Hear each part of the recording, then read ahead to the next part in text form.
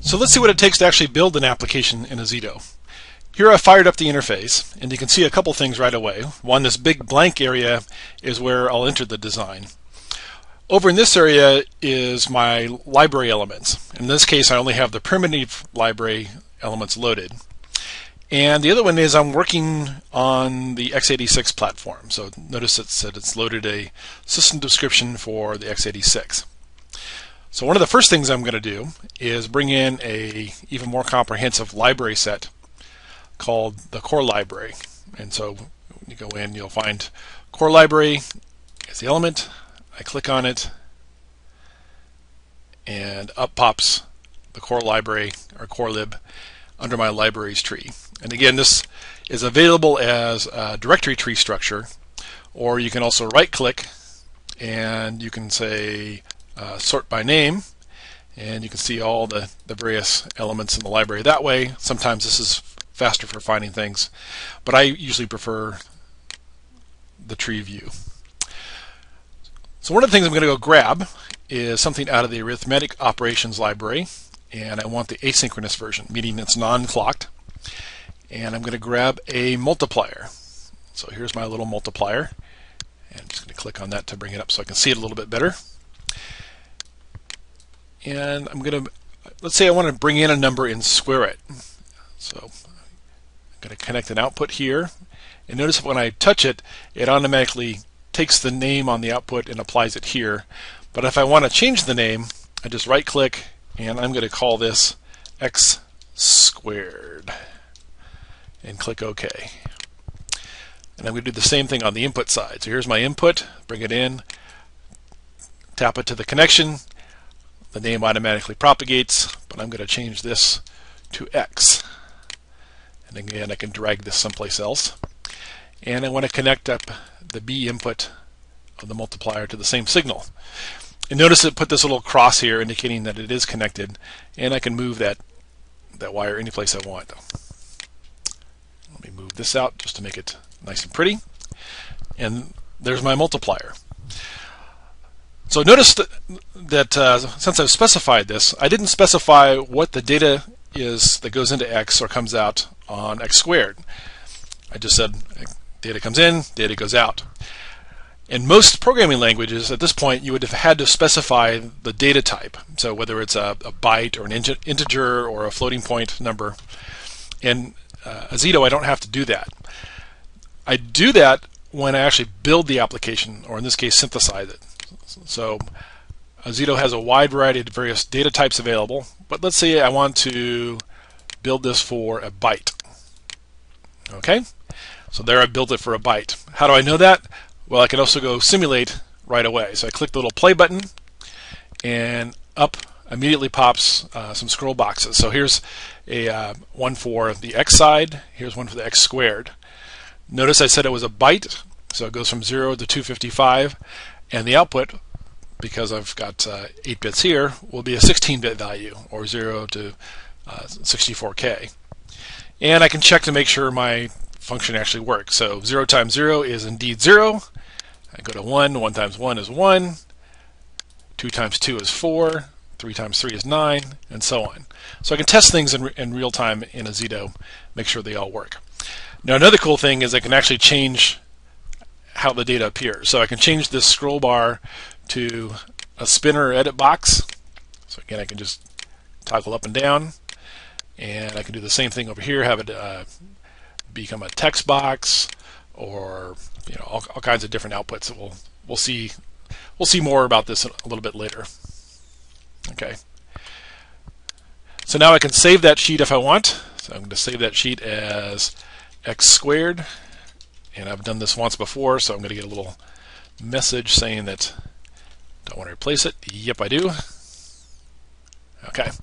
And the other thing I can do is turn this sheet into a new design element. So I'm going to convert the sheet to an object. And it allows me to make some changes here if I want.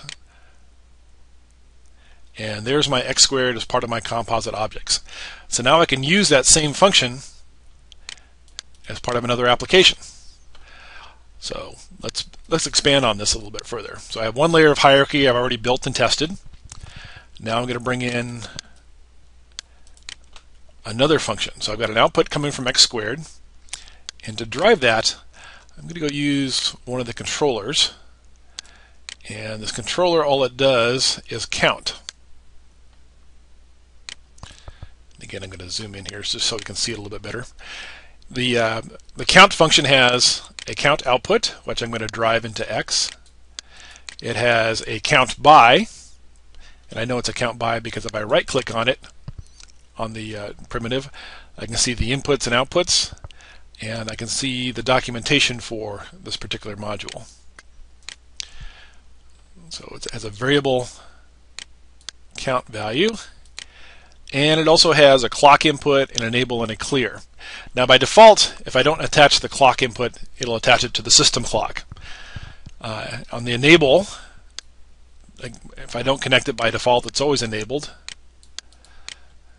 And I'm just going to change the names here. So we'll call this count by, and we'll call this enable. And there's my entire design. And again, if I want to go build it, at this point I tell it what kind of data I'm going to expect. So I'm going to build it for a small data value just so that we can see something interesting. So let's do it for a 6-bit binary value.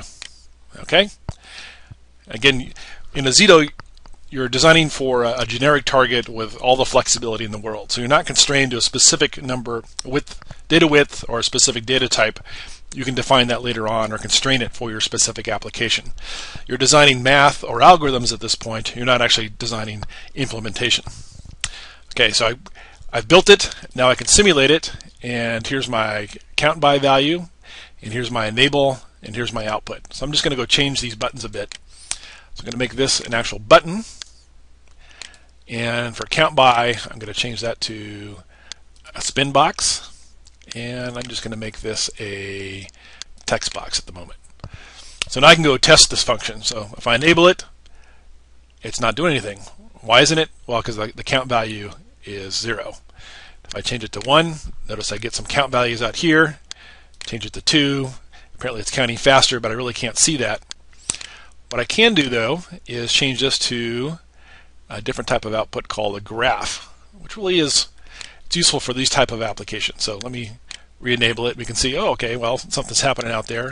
If I go to 1, it seems to be count half as slow. If I go faster and faster, it counts even faster.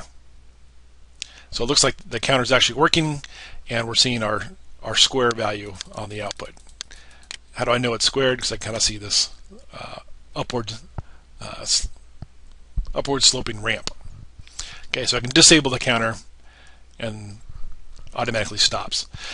So this is, in Azido, we call this the rapid development environment, because you can quickly put things together, you can test them out, you can interact with the design and make sure it works the way you expect it.